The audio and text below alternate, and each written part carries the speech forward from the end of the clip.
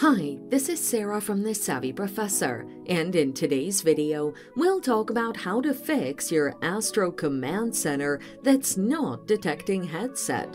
Watch the video until the end to learn how to do this and more. Here are some reasons why this happens and how to fix it. Number 1, you have the wrong Astro Command Center version. Or number 2, outdated drivers. Here's how to fix the issues.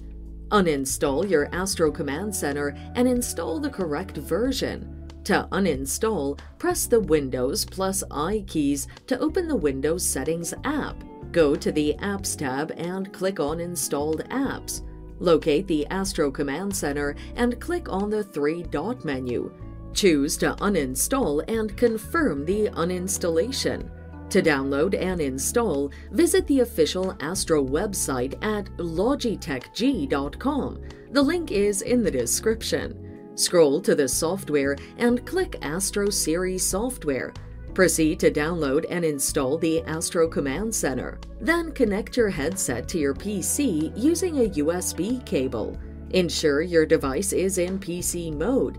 Check whether the new Astro Command Center will detect your headsets. Update drivers on your PC.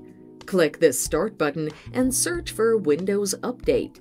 Tap Search for updates to see any available updates. Click on View Updates and select Drivers Update. Select the drivers to update and then download and install the updates. And there you have it. Follow these steps to fix your Astro Command Center that's not detecting the headset. Thanks for watching. Till next time.